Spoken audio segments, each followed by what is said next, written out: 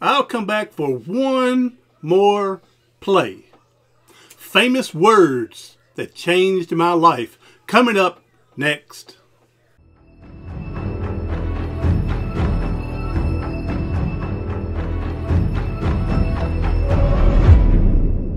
Be sure to hit that subscribe button, and beside there's a notification. If you can go ahead and click on that one as well, and click for all, and that way you'll get a notification of my next upload. And thank you again for the people who's already blessed me for being part of my community and my peeps. Do you say peeps anymore nowadays? Or is that some old word down? Do you say peeps? I don't know.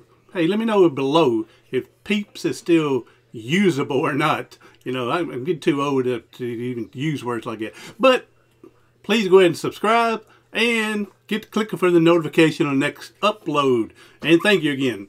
All right, now let's see here. It was 1900.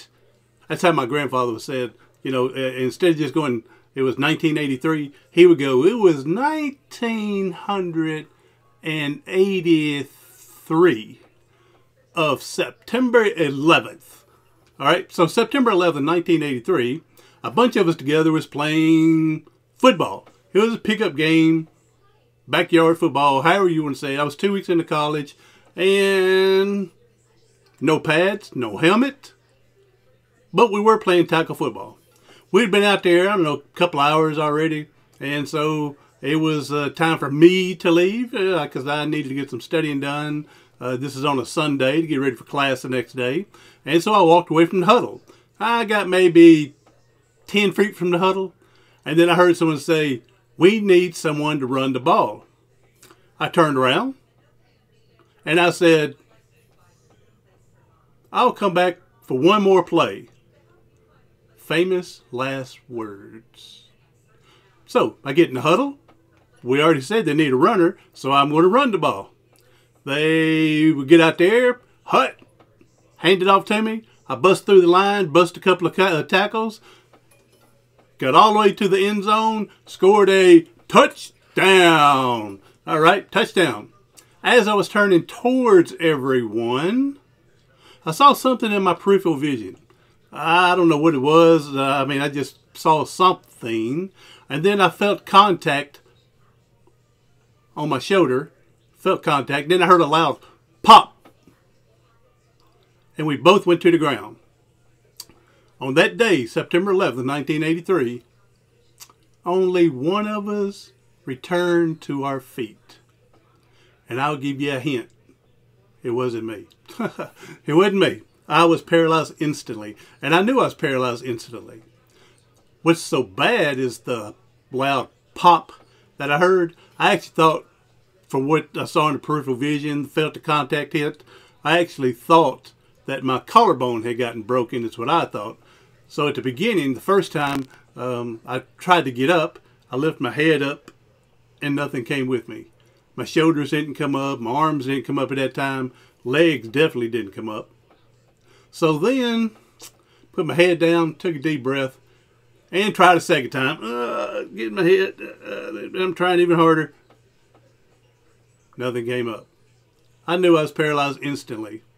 It reminded me of a friend that I had met when I was about 13, 14 years old. The guy was like in his early 30s, was in a nursing home. And I remember visiting my grandfather who was in a nursing home. And this other guy, JT, was 2 rooms before my grandfather. And one day I was going to go visit my grandfather. And this guy, JT, never met him before. And all of a sudden he goes, hey, bud, come here, bud. So I go into his room and ask me if I can hold his water so he can get a drink. And I'm thinking, look how young this guy is. 30-something years old. I'm thinking, here again, I'm 13, 14. I'm thinking, look how young this guy is in a nursing home. And I didn't know what his problem was.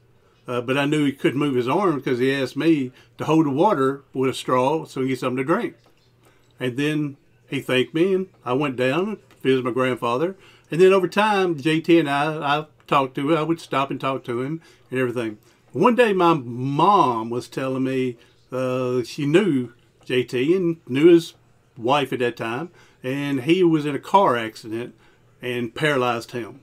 So then here I am on the field, you know, playing football, and I'm laying there. I knew I'm paralyzed instantly. First thought of me was JT, and I was going to be at the age of 19 in a nursing home because I couldn't walk or move my neck down.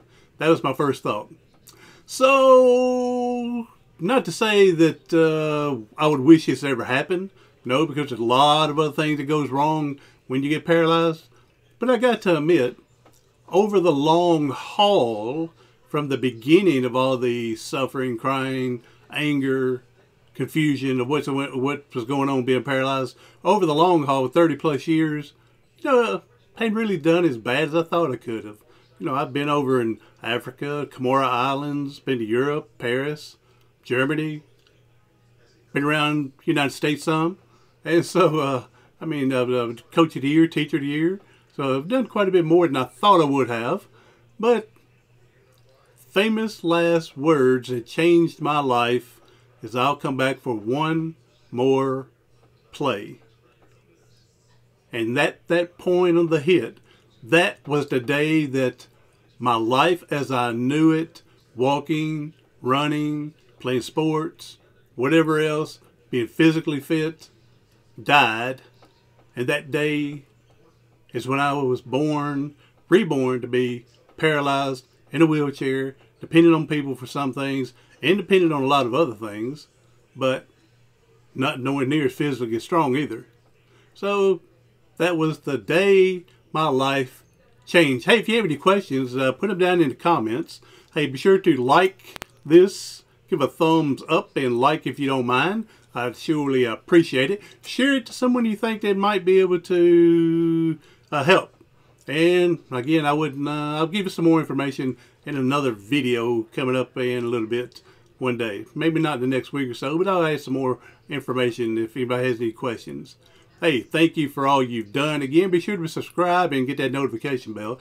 Do something today, tomorrow, something next week that's going to help you persevere past your paralysis.